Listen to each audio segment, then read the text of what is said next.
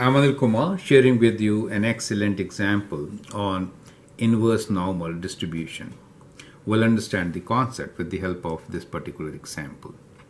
The question is, SAT, math and verbal test scores are always standardized such that they follow a normal distribution with mean of 500 and standard deviation of 110.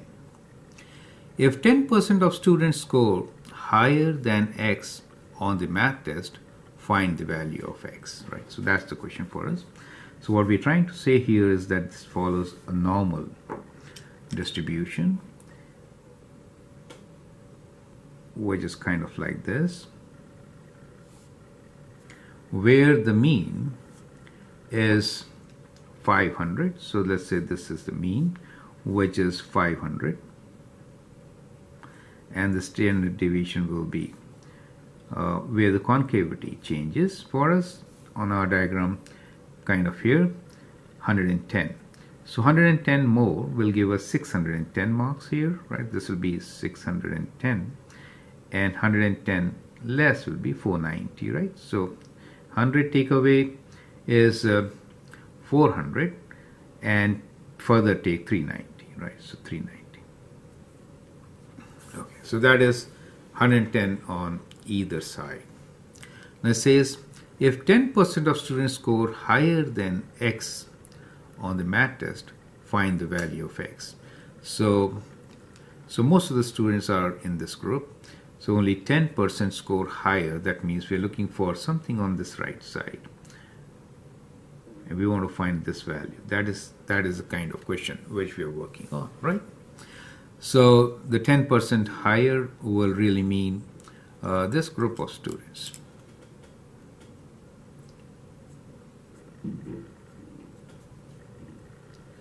So if 10% of students score higher than X on the test marks, find the value of X. That is what it is, right? So to solve this, I'll be actually using the standardized tables, which are reading from the left side. So I'll use this copy of this table.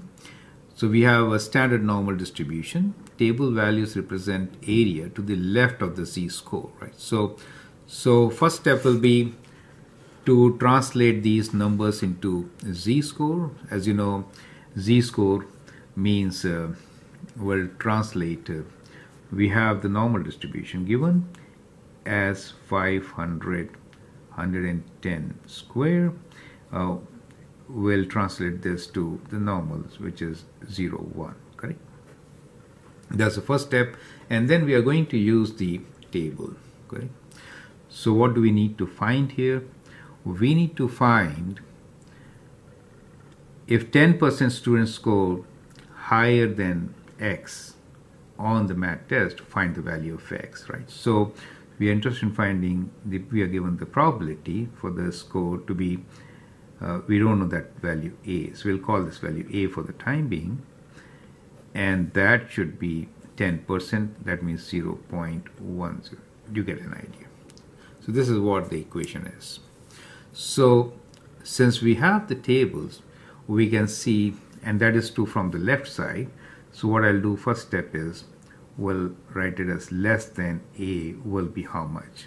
So of course the total area under the curve is 1, so this will be 1 minus 0.10, that is to say 90%. Is that okay?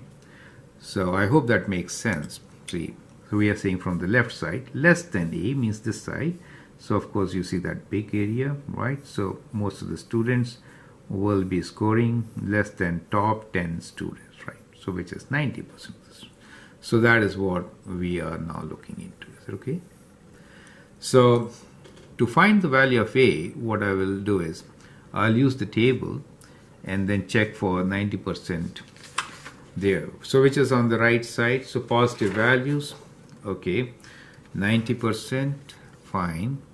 So that is our standard distribution table. Inverse calculation. So we are kind of doing the reverse calculation. So you understand the concept, right? So we have some value here, 0.8997, and we have 0.901. So let's take this one, 0.901, which is 1.2, and the second decimal place is 9. So 1.29. Okay. So that gives us from the tables a z-score of 1.29. Right, so that is approximately 90%. Is that okay? So that is z-score. Correct. So we know the z-score and we know this. How is z-score related with x values? Well, we know standard deviation, and so we could write that the relation is z-score is x value minus the mean divided by standard deviation. So we are going to use this formula now. Correct?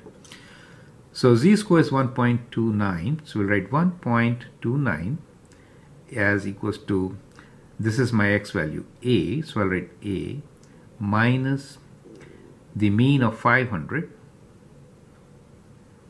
divided by the standard deviation of 110. Is that okay?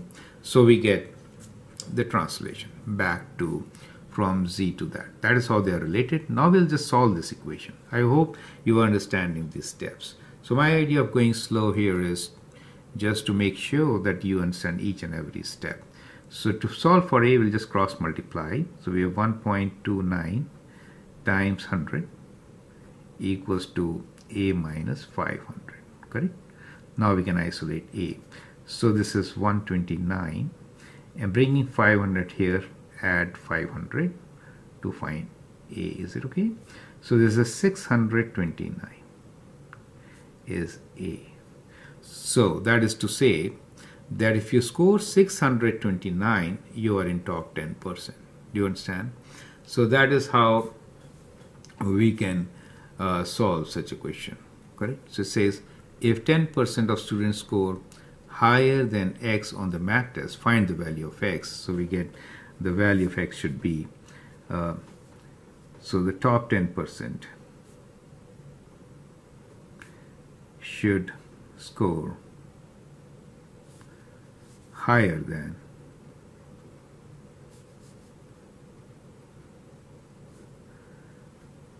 $629. That is what we're trying to say here, right? So I hope you understand the whole concept. I'm Anil Kumar. You can always share and subscribe my videos. Thank you and all the best.